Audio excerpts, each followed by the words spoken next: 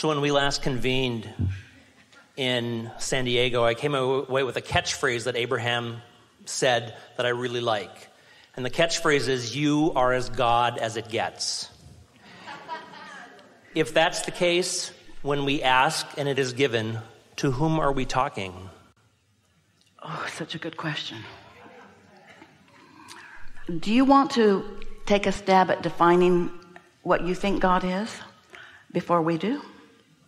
It would be helpful to discussion. I think God is the infinite invisible. So let's talk about focus. Could be anybody. Let's talk about the masses of humans. And let's talk about focus generating vibration, and vibration radiating, and law of attraction gathering the cooperative components.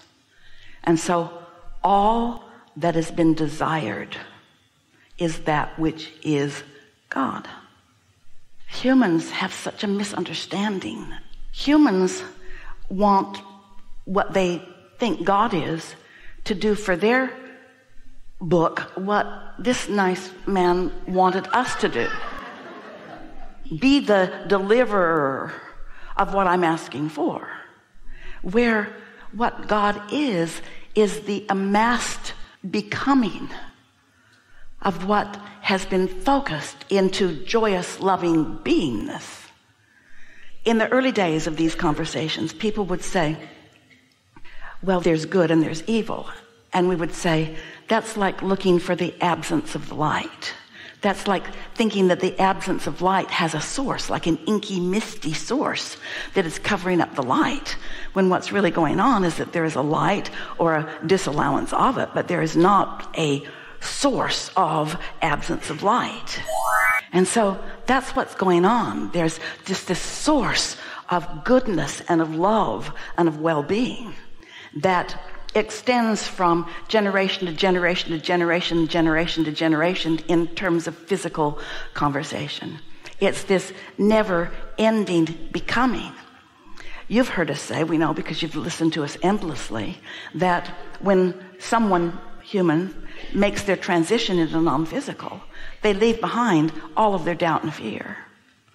Because any resistant thought that they picked up along their way and practiced is not part of who they are as they reemerge into non-physical. Because as they reemerge back into non-physical, the law of attraction and those who are focused there does not summon from this individual those worrisome parts.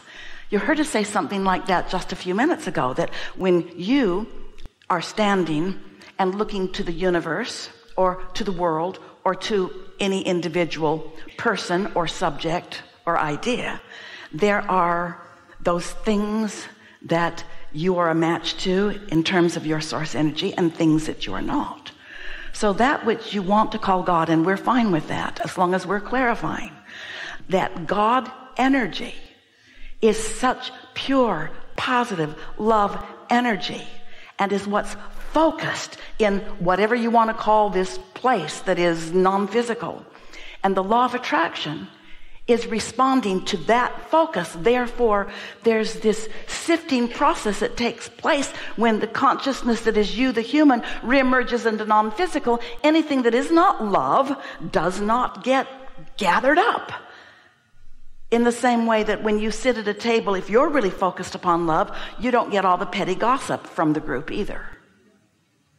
Talk about a delicious reemergence into non-physical, and it is from that pure energy standpoint, point of view, that everyone reemerges back into the physical from that place of pure, positive energy.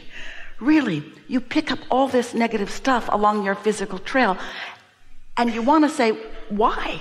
Why is there any negative stuff? Why can't everything that is in the physical be an exact replica of the pure positive energy and love that is non-physical? And we say, because the variety is what helps you as the genius creator in this physical body to explore and to come to your new conclusions. This conversation has never been into all of the universe. This is a first-time conversation. That one was too. What's happening on your planet Has never been before unto all of the universe. The combinations of focusers and thinkers and feelers and wanters and believers, it has never been like this before. It is uniquely wonderful. And out of the mix of it, all kinds of rockets of desires are being launched. It's interesting. On any side of any argument, you are at one with each other when you launch your rockets of desires, because they are about loving and more and longevity and self-interest and perpetuation of that which you believe to be good. Oh, you argue about what you think is good, but 100% of you wants what's good.